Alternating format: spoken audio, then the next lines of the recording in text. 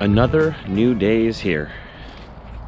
Just letting the weasel stretch his legs out here at this little open area. This little horseshoe grass, sort of, I think it's a grassy area in the summertime. We're at this truck stop in Quebec. I don't know what it is or where it is, but it's right here. We're gonna start today here. We got to rush over to St. Raymond, Quebec, drop off a piece there today, and from there we got to rush over to North Sydney, Nova Scotia, where we meet the ferry that's going to take us 8 hours over the ocean to the island of Newfoundland, where we got one more delivery to make. And after that we'll probably come back to the mainland empty. At least that's what I'm assuming. If you've been watching my channel for any length of years, you'll remember these routes. These are the routes we did for 6 years back in the day. It feels good to be back out here. I like it. I really missed this, so I think Diesel's excited to be out here too. I'm gonna try to give him lots of time every day to get out of the truck and stretch his legs. I can't always let him off leash like this, only when we're like the only people around. I think this place is closed, probably because of the virus. There's no one here. It's sort of like a little horseshoe, right? And he's getting old. He listens pretty well. But as often as I can, I want to let him off leash just to stretch his legs. But very often I have to leave him on the leash. It's an 8-meter leash, made in Germany. I got this on Amazon. So even if I have to have him on the leash, which I'm totally fine with if that's what I have to do, he's got lots of room to run around without having to be like tugged on, you know. It's always good for him to be able to, you know, stretch his legs a little bit.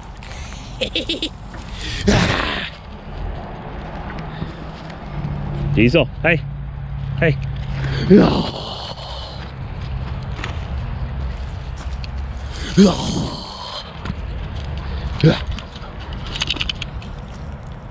You love to run, don't you?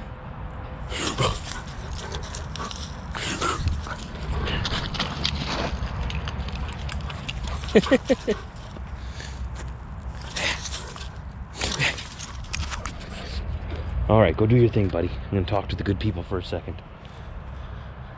So my plan is, oh, there's a phone on the ground here. Look at that, that's my phone. Glad I saw that. So the plan is I want to get him out of the truck running around for at least an hour every day, if not more.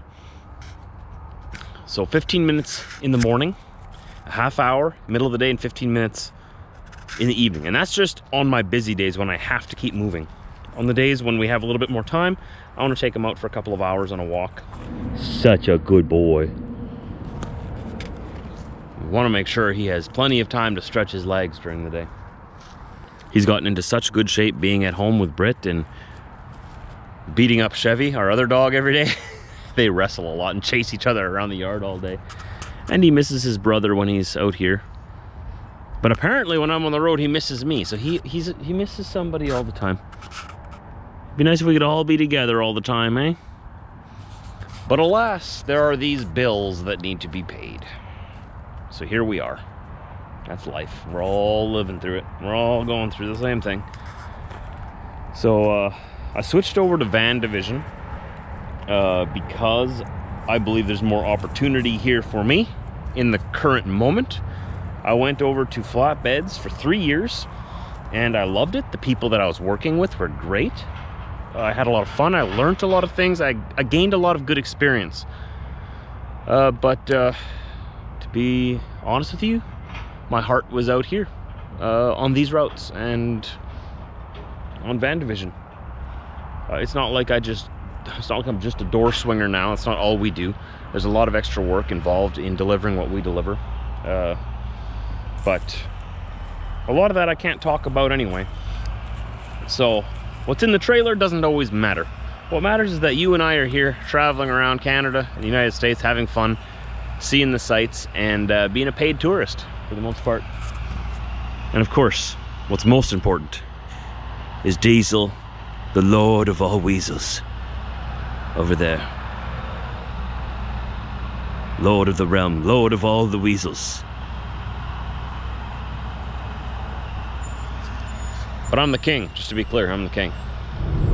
Well, we finally got ourselves onto the bigger highways here again. We're nearing Montreal. Montreal! We're gonna be going around Montreal on, what is that, Autoroute 640? I don't know, one of those.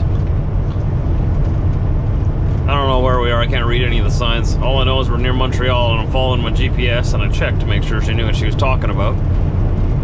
Let's see if she disappoints me or not. But we gotta get closer to Quebec City. That's where my drop is, that's where St. Raymond is. They're expecting me there and we are 248 kilometers away at this moment. That's about 2.5 hours if we don't hit any traffic in Montreal. Though Quebec really does seem to be taking this lockdown more seriously, especially than Manitoba, probably because they have way more cases here of the virus. But last night they had check stops like every 100 kilometers on the highway, just to make sure that people were only traveling for essential reasons and telling everybody else to go home. At least that's how it was on Highway 117 there. This is a fun little scenic route on the way to St. Raymond. We just left the autoroute, which is the French word for freeway. L'autoroute or autoroute. Autoroute? I don't know. Autoroute. And now we're on these little twisty, windy roads back here in backcountry Quebec, between Trois-Rivières and Quebec City.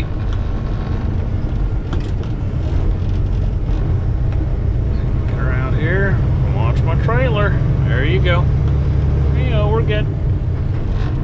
So my impressions of this truck are actually, it's a pretty phenomenal truck. It's amazing. The seat that I'm sitting on is amazing. It's got some kind of weird technology in it. It's not like a regular air ride seat. It's got some kind of, like, I don't know what it is, but it's the comfiest, smoothest ride I have ever felt in my life. The only thing that I could criticize on this truck is the transmission. We got this automatic 10-speed transmission. 10 gears is not enough in a semi. It's not enough. You need at least 12. I would say 13, 18 is better, but in an automatic, all right, you need more than 10. Because going up and down these hills, the gap between the gears is too much. You're either bogging down or you're revving it above where it should be. It's hard to find a middle ground. And I'm still getting used to driving this truck, like, don't get me wrong, I've still got a lot of learning to do here and got to get comfortable with it, but one thing's definitely for sure, 10 speed is not enough. And I'll stick with that. That's my only critique, really. Like, the truck is huge in here. I got lots of room. The bed is huge. The cab is spacious. I've just about gotten rid of the smoke smell from the last driver. That really has nothing to do with the truck, though. That has to do with who was driving it last, and chain smoking in here. And I'm glad that they weren't in here for too long, because then everything in here would be all, you know, have that smoke mildew on it and all yellow and gross. But, oh well. It's still a very nice truck. It's got pretty good power, but that power could be put, again, that power could be put to much better use. Like here, we're bogging down. Bogging down so it wants to grab the next gear. But it can't quite decide which gear it needs. And it makes it a little frustrating, so I have to go into manual shifting a lot of the time in these hills. Right now I'm just in automatic, just rolling through here, because, I mean, it'll do it. It'll get you through, but meh. I would prefer a stick, like a manual transmission, but very few trucks these days have manual transmissions. I don't know if you've noticed it all, but almost all fleet trucks are automatic, and whether you like that or don't like it, that's just the way it is. I'm guessing this road is not going to straighten out. It's going to take us a little while to get through here. Apparently we got some construction coming up here. We're just following the river here. This is very classic French agriculture. You see all the houses are along here. This long road follows the river. And all these houses are right on riverfront property, right? And they have long strip farms, so they're narrow farms out that way. But they they're very long. They stretch way inland. They're very narrow. That's a French way of doing it. You can see that on the Google Maps. If you look at Quebec, you'll see a bunch of strip farms. And if you look at Manitoba, you can actually see where the French had settled in the beginning, because you can see along the rivers they have those same strip farms. That way everybody got riverfront property, and that's how you transported your agricultural products back in the day before there was roads and railways, right? You'd always have to bring it down to the river. Plus that would be, I guess, your source of drinking water and everything else you need water for. So everybody got access to water. And the communities were just stretched out along these long roads that follow the river. The river's over there. And we're bogging down again. Oh, this truck. I hate this transmission. I'm gonna use that word, it's a harsh word. I don't use it very often, but this transmission. Peterbilt, I love your trucks, but right off the bat, put some more gears in these things, man. I'm sure you have transmissions with more gears. This is probably just the one that was chosen for this truck.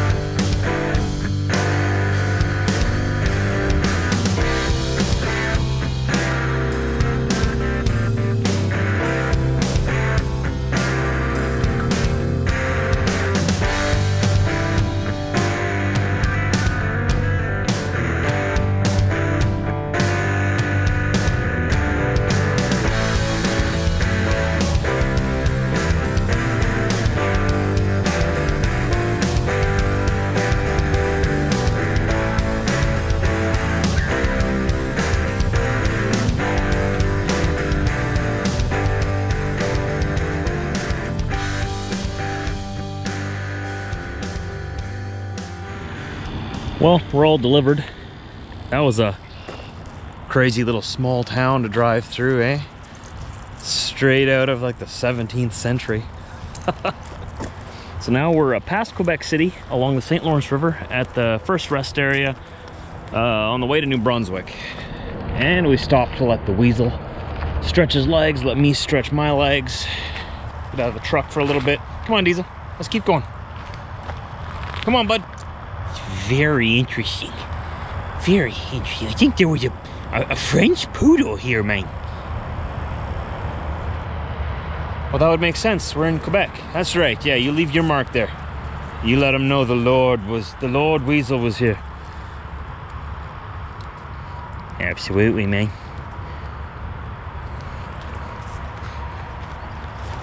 Wow. So yeah, this is a pretty cool little rest area here. Like, Quebec has some really neat, really nice little rest areas.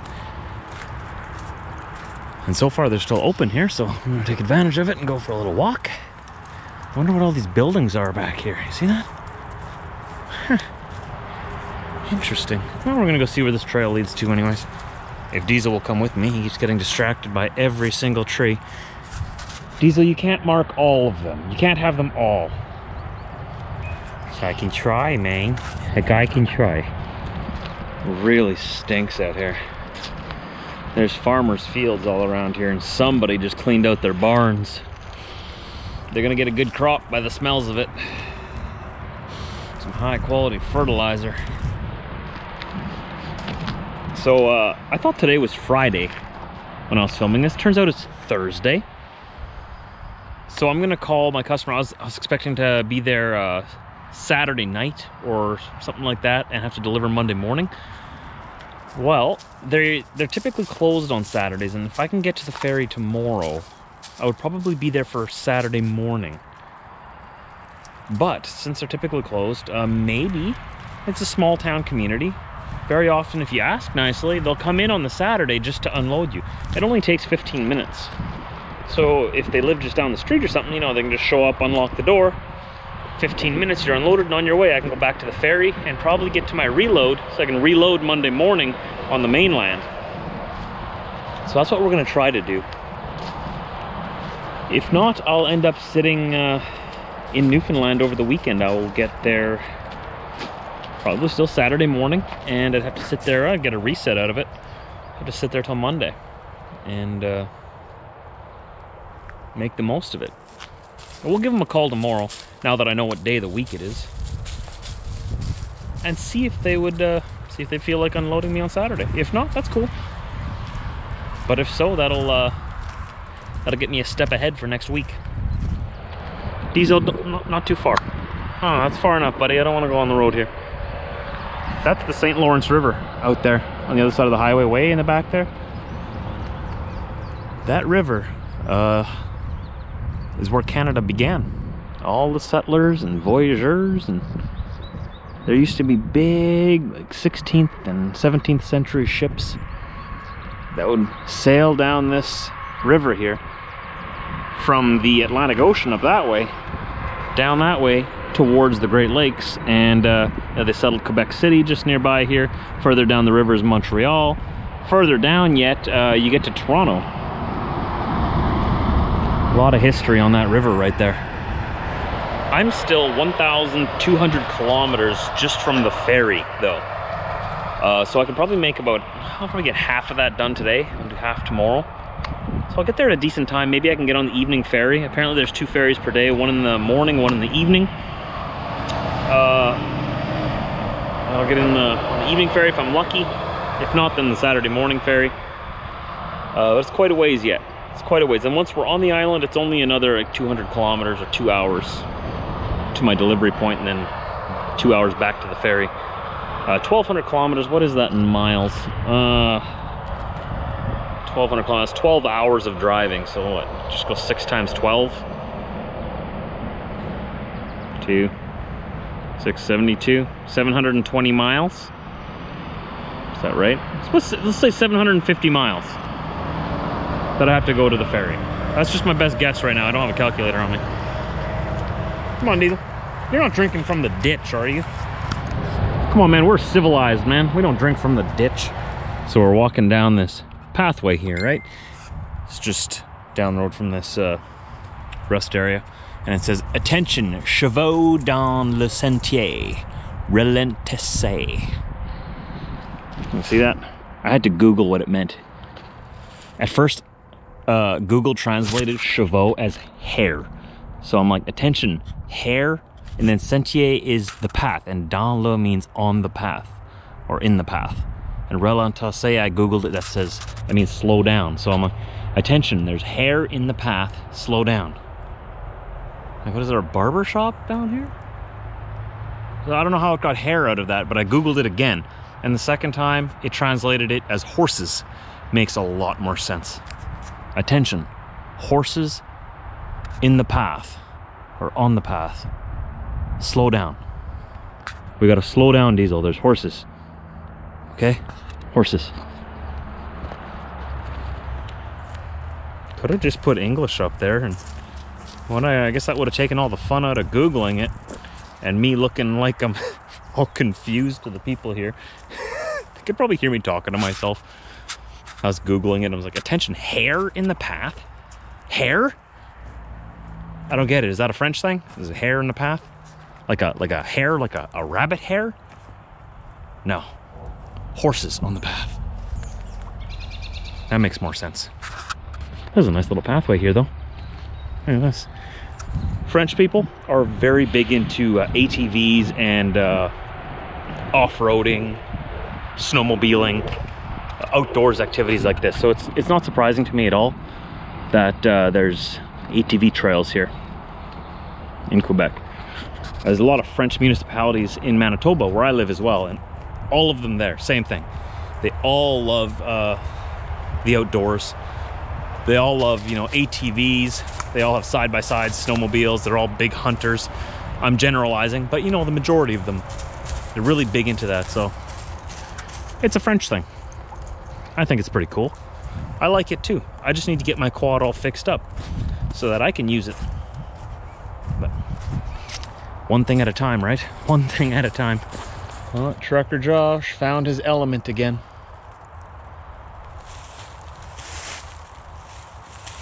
In the bush.